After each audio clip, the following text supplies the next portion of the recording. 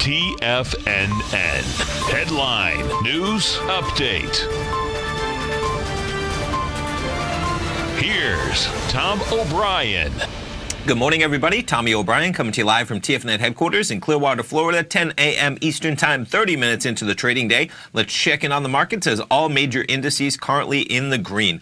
S&P's positive by 9, trading at 27.57. NASDAQ positive by 22, trading at 71.75. And Dow Jones positive by 82, trading at 25,451. Only about 550 points away from 26,000. Pretty remarkable.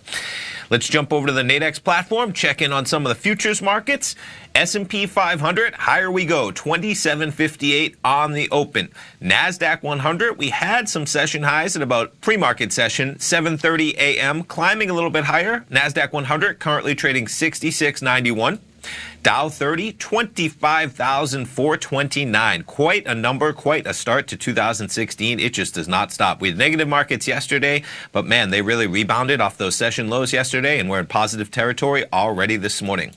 Natural gas, check out this run. So quite an acceleration from about 6:30 a.m., trading at about 292. From there, we trade up 10 pennies up to 302. Pulling back a bit in about the last hour to right at about $3. And of course, 30 minutes from right now, we'll have those EIA inventory numbers on natural gas. We'll see how that affects that market.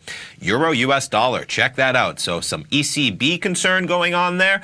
Euro spiking 120.48. Quite an acceleration at about 7:30 a.m. That news breaking.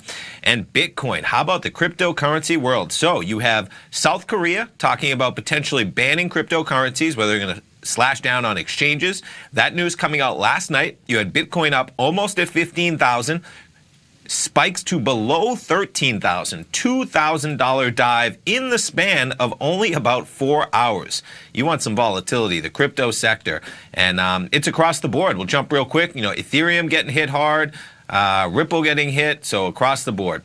Other fundamental news out there, you had jobless claims increasing for the 4th straight week to 261,000 for the week ended January 6th.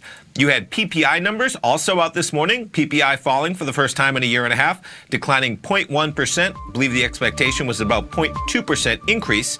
And then also Delta Airlines raising 2018 earnings. And you had Walmart giving a pay increase. $11 is going to be their minimum with some bonuses. And let's hit up those two charts as we wrap this up.